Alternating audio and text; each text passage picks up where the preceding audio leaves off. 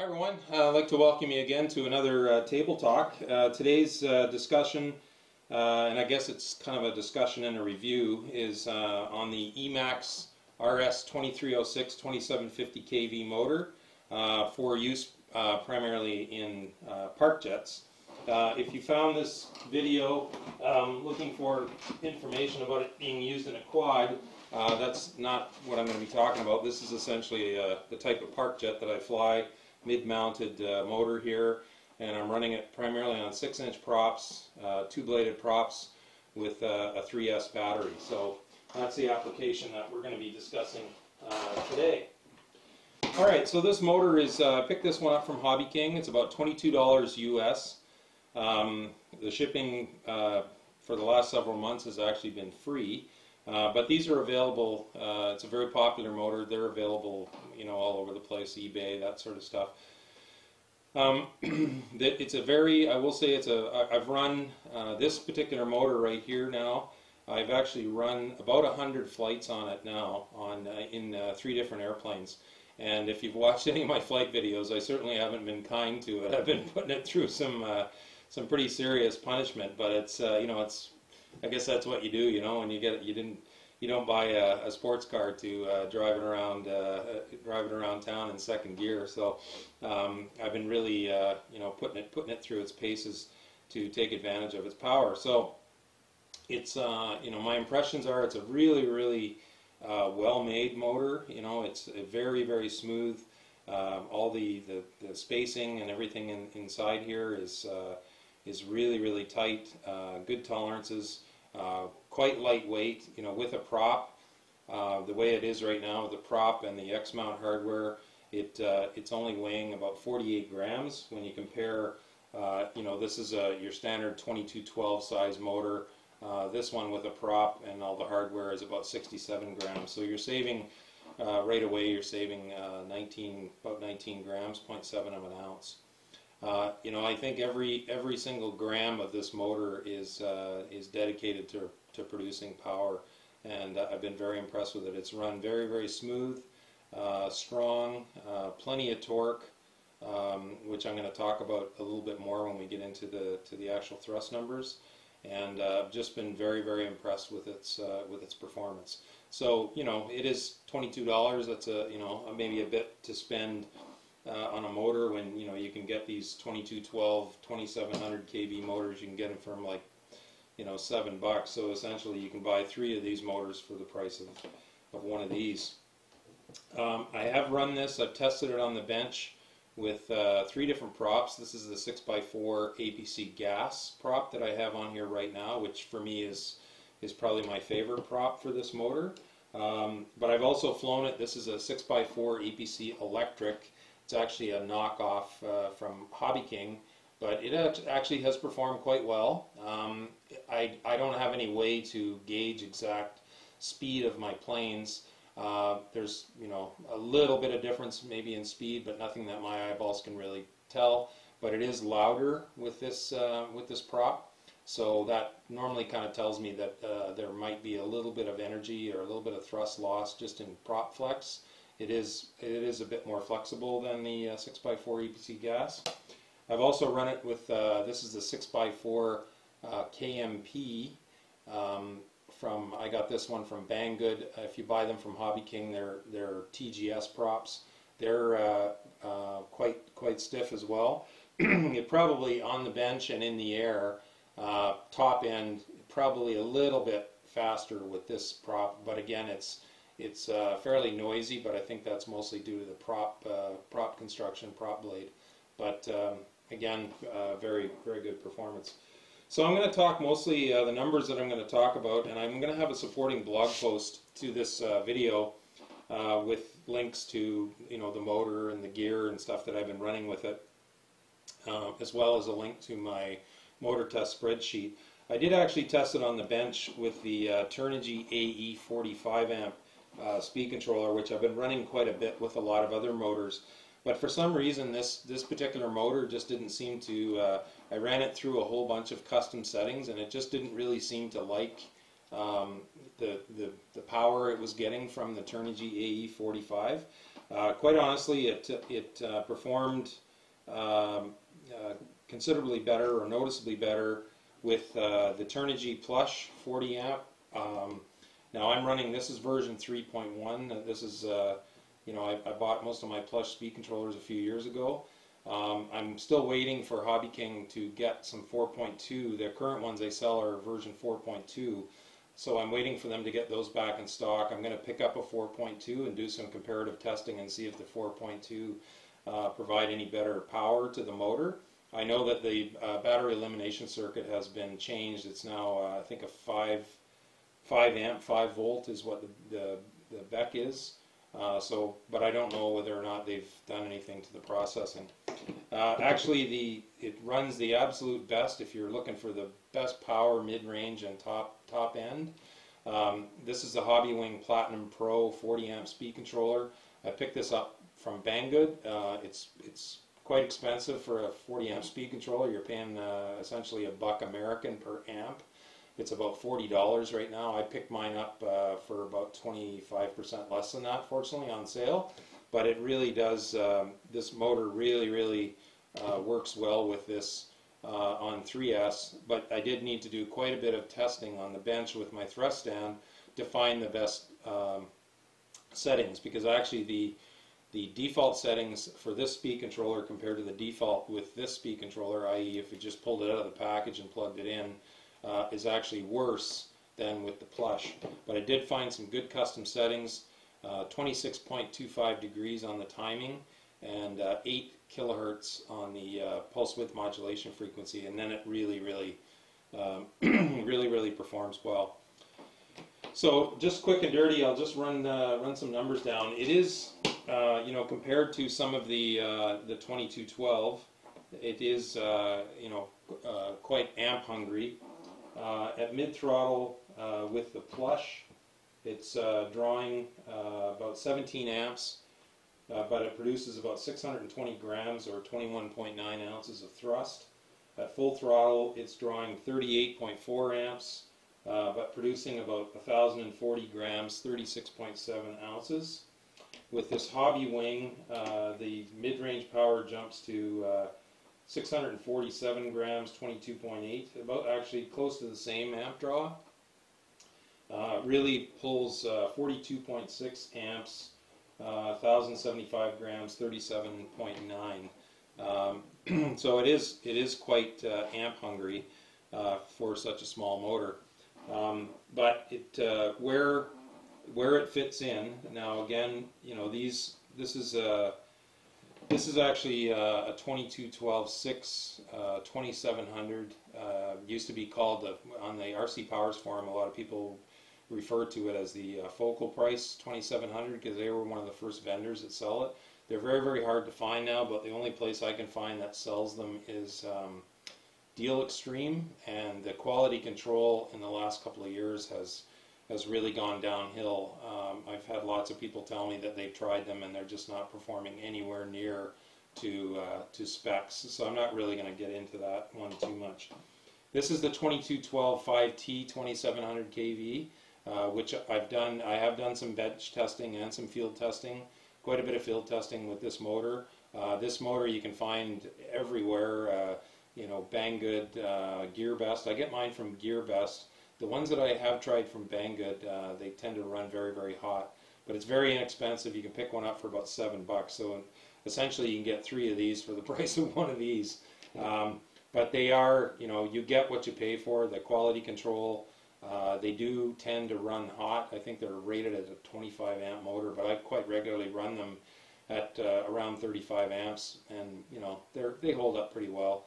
But I don't think they, you know, they're quite as durable as what this motor would be. Plus, you can't really, this one I think you could push even harder. It's rated at 58 amps, and if you watch some of the videos, I'm going to link videos in the blog post to RC Plane Pirates YouTube channel. He's really pushed this hard in bench testing, and Hobby King's website says it's a 58 amp motor, so I think it could be pushed even harder than what I'm pushing it.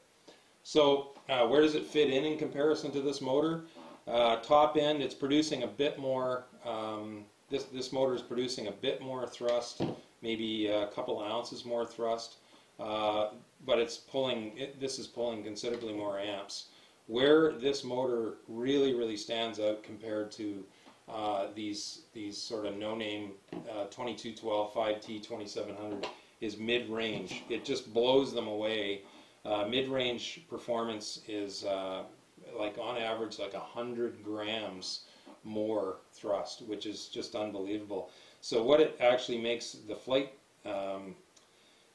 experience is that actually when you're flying around at mid throttle, obviously you know, I'm going much faster. My planes are going much faster than I am with this motor, and it also feels like, you know, when you're just tickling the throttle, you need a little bit more power, or when you really hammer it down, you really notice that it, for as you know, physically smaller motor. I mean, the stator's half as tall on this motor as it is on this motor.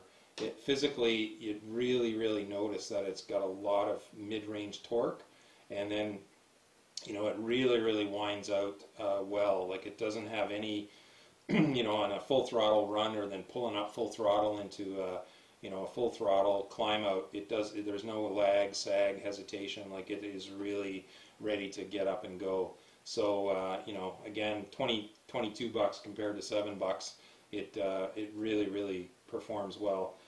Again, you're running the same size speed controller and probably the same battery because of the amp draw, but you're saving 19 grams in weight between these two motors. So it's, you know, it's not a whole lot, 19 grams, 0.7, but it's, you know, it is what it is. Those are the numbers. So yeah, mid-range, it really blows it away. I mean, 100 grams thrust difference at mid-range is quite considerable.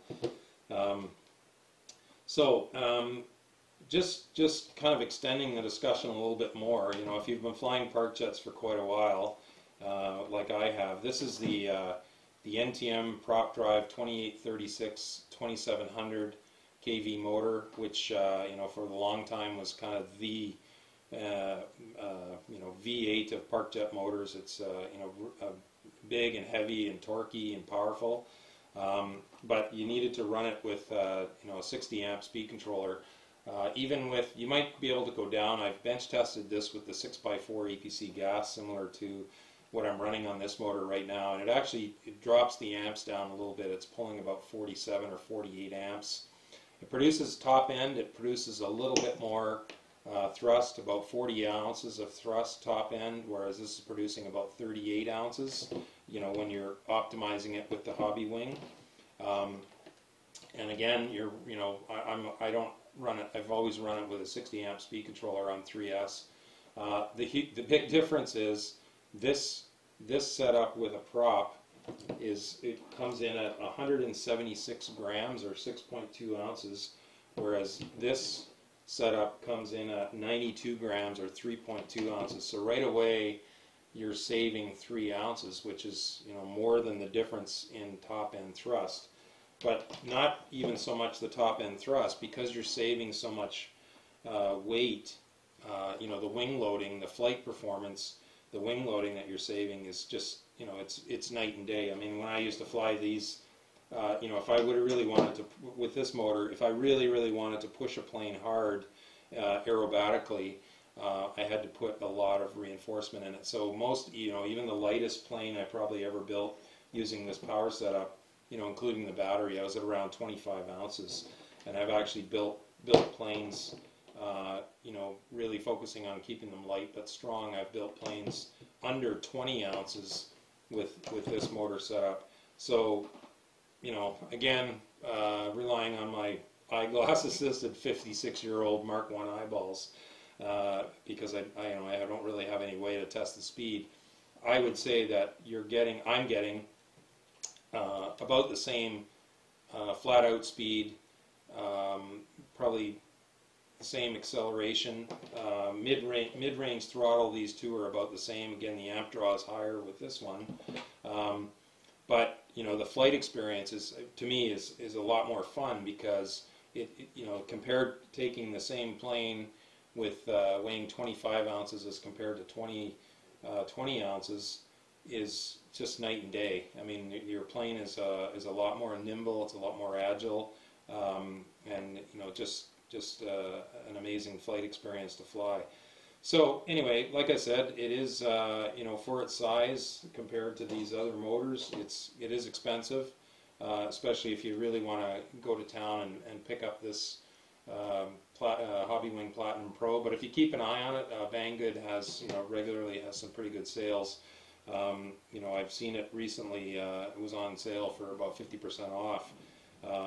But you do have to go with the custom settings, so because the default doesn't work well. So, you know, Turnigy Plush, which is cheaper, about 17 bucks, 15 to 17 bucks cheaper, works just fine. Again, not hugely noticeable differences in the air. So, you know, you can save yourself a few bucks. So you can go with, you know, a $45 power combo, or you know, about a $62 power combo. Like, I'm not going to go out and buy a whole bunch of these, you know, just because I'm running this motor. I have a couple of these motors now and a couple of these speed controllers. So I'll save this speed controller for, you know, the really high-end speed setups that I run.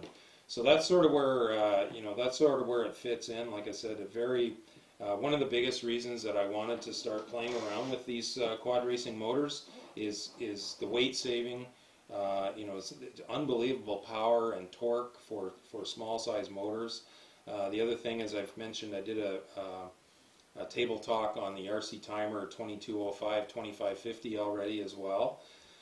It's, you know, it's at the sort of the opposite end of the spectrum of all the park jet motors that I've tested thus far. Now I have a few more coming that I think are going to be in the same sort of power range as this one. But like I said, where I really notice the difference with this is the mid-range power. It just blows me away that this motor, you know, is producing 22 ounces of thrust mid-range, like almost 23 actually with the Hobbywing. So, you know, I'm flying around. I spend, you know, although on all my videos I certainly like to rip by and, you know, do those, try and do those exciting high speed, you know, low altitude, high speed passes. But normally I'm spending, you know, most of my time, 80% of my time, at around 60% throttle. So if I'm flying at 60% throttle and I've already got a 1-to-1 or greater than 1-to-1 thrust to weight ratio, it's pretty amazing. It makes for a pretty fun, pretty fun flight experience. So yeah, so anyway, if you're looking to, you know, if you're looking for some serious power, you know, compared to, you know, a 2212 5T 2700, which I know is a very popular power park jet motor, you know, this is definitely well worth a look. Again, you might have to dig a little deeper into your pockets, or, you know, search around maybe on eBay, Amazon, something like that. You might be able to find this for a little bit cheaper. Like I said, Hobby King has it for free shipping, so that kind of lessens the pain a little bit. But I think that, again, I'm not getting any kickbacks from Hobby King or EMAX, but I think that, you know, for the price I paid, I'm getting every single ounce of, I'm getting power for every penny that I spent. I'm really happy and impressed with how strong and powerful this motor runs for a park jet. And I would, you know, again, I would compare it. This is probably over my park jet career, you know, coming on 6 years almost. This is probably, on 3S, is without a doubt the most powerful, you know, straight line setup that I run before I started experimenting with this. But now I would say that this overall gives me a much better flight experience because I'm saving so much weight and reducing my wing loading. So yeah, so there we go. You know, it's just a real thoroughbred, real powerhouse little motor for using in a park jet. If you you know, you keep the size and the weight down. So I'm going to have, again, link down below. I'll have a supporting blog post for this video with links to all this, you know, most of this gear here that in relation to the EMAX 2306 2750 motor that I've been using. I've done, like I said, I've had a couple write-ups, lots of field testing with it, and I've run it, you know, very hard on 3S.